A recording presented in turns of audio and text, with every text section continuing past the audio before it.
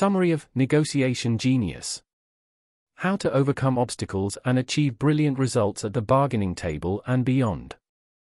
By Deepak Malhotra and Bazerman. What is negotiation genius? Negotiation geniuses are able to overcome marked obstacles and achieve striking success. You might be tempted to think that they are really talented at negotiation and that it is a talent someone either has or doesn't have. The reality is that negotiation genius is a set of skills you can and should learn. Rather than working on intuition and instinct, develop a conceptual framework that lets you understand the negotiation process, establish specific goals for each negotiation, and prepare methodically. Forget some common misconceptions about negotiation, like the idea that your goal is always to create win-win agreements. Learn to take the psychology of negotiation into account and adjust for the biases that all humans have. Develop a mindful approach so you learn from each negotiation. Your tools for negotiation. Negotiation begins long before you sit down. Systematically plan how to claim value in the negotiation, value being anything useful or desirable. Identify your goals. Then identify your options so you know your best alternative to a negotiated agreement, BATNA. Figure out how much value each option has. Next, determine your reservation value, or walk-away point. What's the lowest outcome you'll accept? This means that if your results fall below that point, you'll leave the table. Now figure out the same two factors for the other party. This research will tell you how much leverage you have. Finally, evaluate your zone of possible agreement, ZOPA. The range of all the deals that could be made that would be acceptable to both parties, the space between your reservation values. You can use this basic framework to prepare for any negotiation, but also to evaluate your negotiations and learn from each one. Start with plain metrics. How much did you beat your reservation value? How much of the available value did you claim? Evaluate the process. Did you make the first offer? That can be good, since the first price named works as an anchor on the range of the negotiation. If someone else makes an offer, distinguish information from influence to pull out what they believe about the negotiation, but don't let it determine your actions. Find ways to moderate that anchor, such as simply allowing time to pass. If you make the first offer, justify it, keeping as much of the ZOPA available as possible. Explain why you set this price in the context of this negotiation and your relationship with the other party.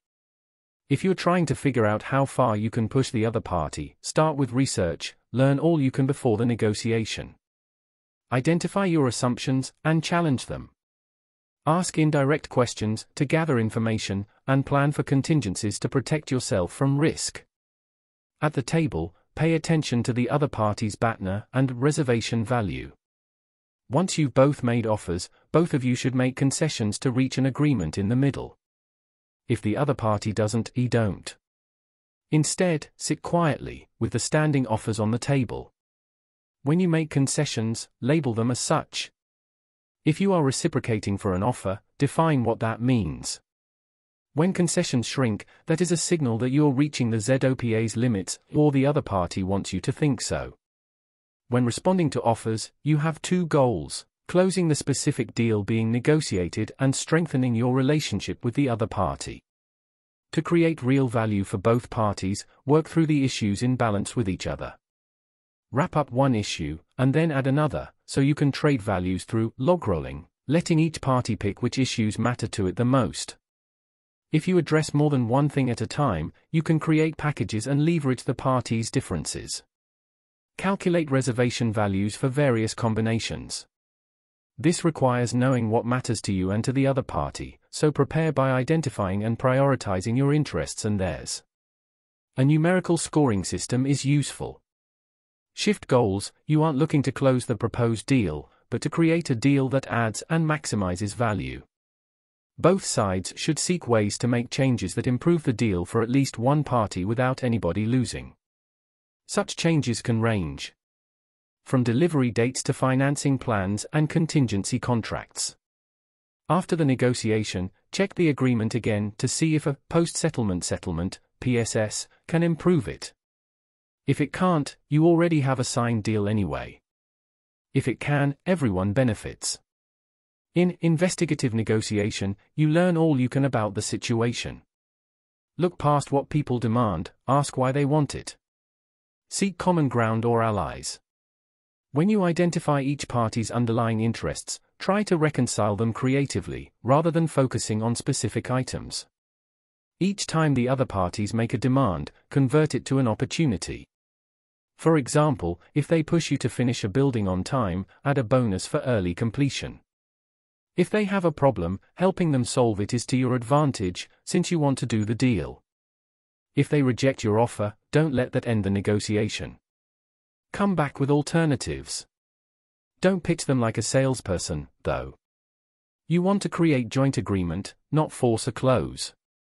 Investigative negotiations work better with mutual trust, so work to build it, inside and outside the negotiations. Create trust by asking questions about personal matters and sharing information you don't have to share. The psychology of negotiation. As a negotiator, you must face the depressing fact that people are irrational and make mistakes, and that includes you. The good news is that most mistakes within negotiations are systematic and predictable, and many fall into just a few categories so you can plan for them. The fixed pie bias mistakenly assumes that there is only a limited amount of value to divide. Address this by creating more value. The vividness bias kicks in when one factor is so vivid it blots out consideration of other elements, as happens when a proposed salary outshines all the other factors in a job offer. To compensate, create a scoring system that forces you to evaluate every element methodically to see if you are being unduly influenced. Many people engage in the non-rational escalation of commitment, such as when executives hold on to a waning strategy because they don't want to lose face. This parallels what happens in auctions when people keep bidding past an item's worth. To avoid this bias, plan your exit strategy. Recruit a devil's advocate to challenge your logic. Anticipate the forces that will pressure you to escalate your position, then plan your responses. Susceptibility to framing, another common bias, means that the way information is presented can shape your response to it. To fix this bias, reframe key points. Use different points of reference to evaluate data. The heart can steer you astray as easily as the mind. For instance, motivational biases can lead you to make poor negotiating decisions. These biases crop up when your motives clash, such as when what you want conflicts with what you know you should do. To cope, give decision-making authority to someone else at particularly troubling points. Anticipate when events might trigger a conflict and plan safeguards, like preset limits. Egocentrism is another source of bias. Humans tend to interpret things in their favor, so different parties won't just disagree on what they want, they'll also disagree on what is fair. To reply, use the outsider lens to see things from a third-party perspective. What looks fair? Overconfidence and optimism are related biases.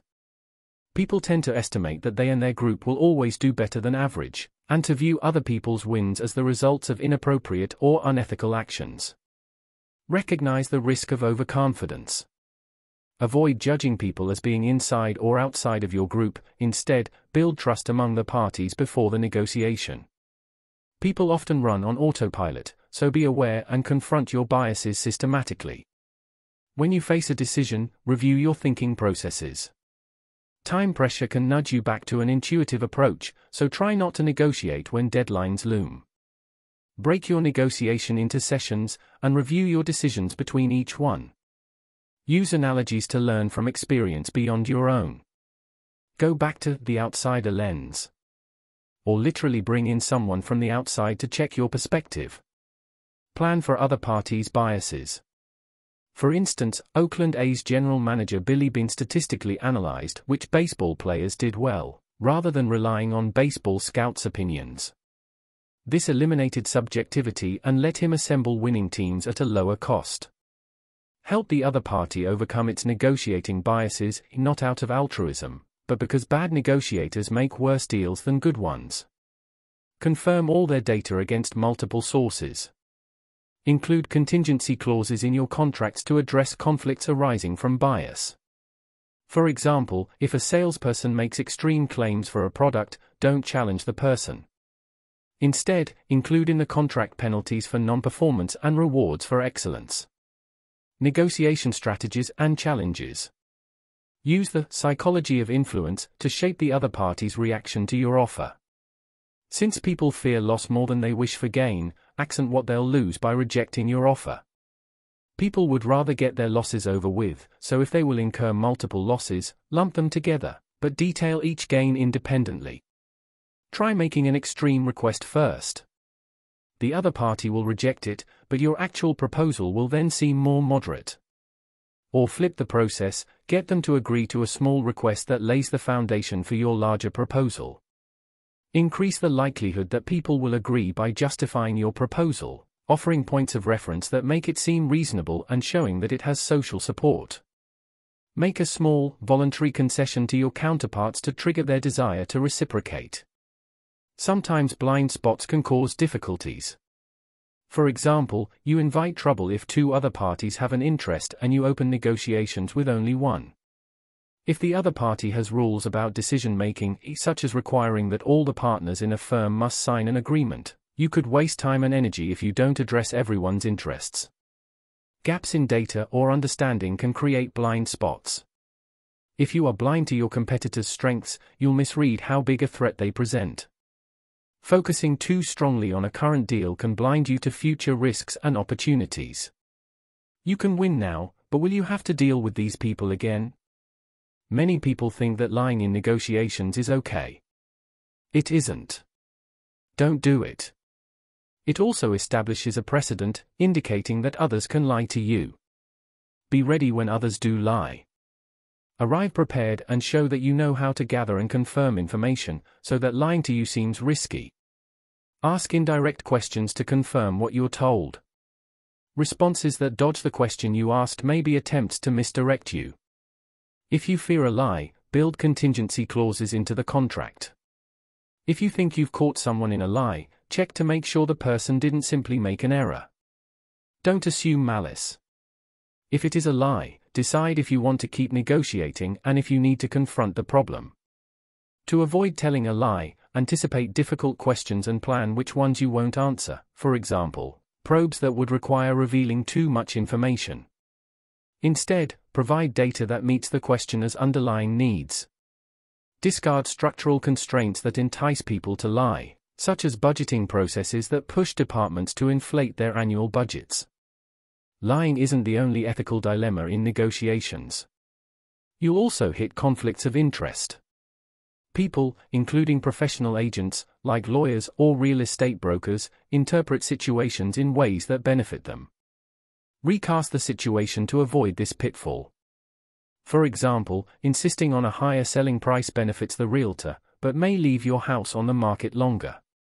Can you reward the realtor some other way that provides an incentive to act as you wish?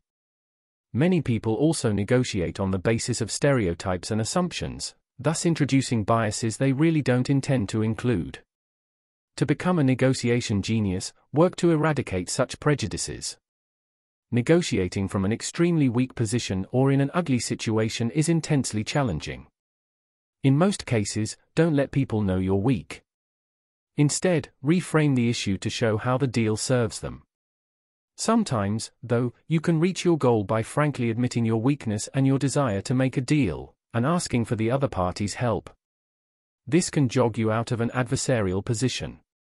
Move out of such a position when the other party is very angry or seems irrational. People almost always have reasons for their words and actions, so rather than assume they are as irrational as they seem, seek hidden motives, hidden constraints or an information gap you can fill. If they're really angry, acknowledge that and address the underlying interest driving the emotion. Finally, remember that you can't negotiate everything and you shouldn't always try.